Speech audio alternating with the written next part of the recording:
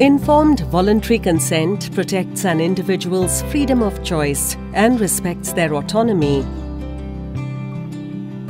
Researchers must obtain voluntary written consent from prospective participants for biomedical and health research studies. And participants must understand and agree to the information shared with them. The informed consent document has two parts: Patient or Participant Information Sheet (PIS) and the Informed Consent Form (ICF). Patient Information Sheet (PIS) provides details of the study, while the Informed Consent Form bears the signature of the participant or their legally authorized representative (LAR). Consent by LAR is required if participant is under the age of 18, illiterate, or suffering from a serious health condition. If a participant or their representative is illiterate, an impartial literate witness needs to be present while consent is being sought.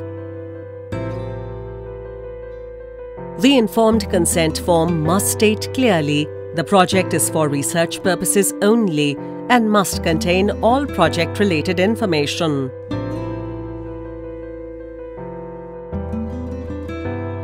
There are also other important aspects that need to be considered while seeking informed consent.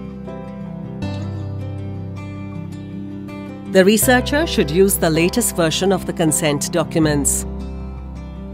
Participants are encouraged to ask questions and clarify any doubts.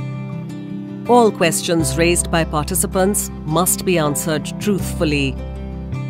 Participants can withdraw from the study anytime without losing benefits.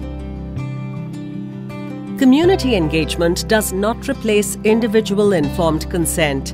It is therefore critical to obtain individual consent in addition to permission from communities.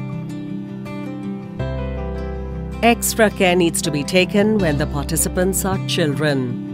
A child's agreement to participate in research is called assent. Consent of the parent or the authorized representative is also required. In unique situations, such as during humanitarian crises, consent can be waived. The Ethics Committee only allows this if the researcher can justify that the study is important and can only succeed if consent is waived. Electronic methods can also be used to obtain informed consent if it can be documented, but it must be reviewed and approved by the Ethics Committee. In some situations, consent has to be taken again during the course of the study. This is known as reconsent or fresh consent. Instances include when a child participant turns 18 during the course of the study, or when the mental or physical competency of participant is affected. Informed consent is a continuous process. Relevant information needs to be communicated to potential participants, who must be able to understand the information and provide voluntary consent.